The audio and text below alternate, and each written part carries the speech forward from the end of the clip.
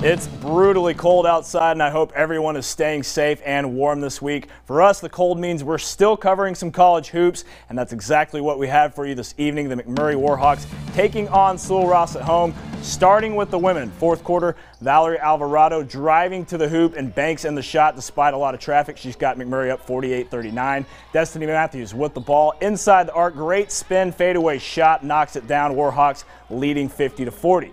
Alvarado again driving in, but stops on a dime, creates space, and cans the shot. Great play. McMurray up 54-42. Matthews wants another bucket, gets inside to the paint, puts up the jumper. It's good, and she'd be fouled. She would make the free throw, 57-42.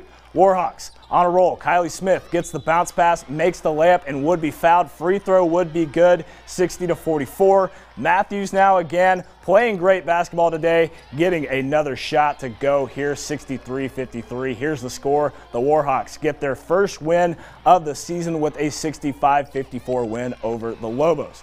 Now to the men following that game. First half, Julian Paredes getting the pass in the corner, lets the three fly, and they're on the board first, up by 3. A few possessions later, Paredes again getting a pass, gets the floater to go. Lobos ahead by 7 early. McMurry now trying to push the ball up here, but Drell Griffin with the quick hands gets the steal and the easy layup. They're now up by 8. Warhawks looking to get back in it. Remy Minor pushes the ball up the court, pulls up for the jumper, splashes it, and they are now down by 6. Minor on the charge again, dribbles inside below the basket and sets up Michael Imaragbe for the easy bucket. McMurry trails by 4. Minor turning into quite the facilitator. Check this out.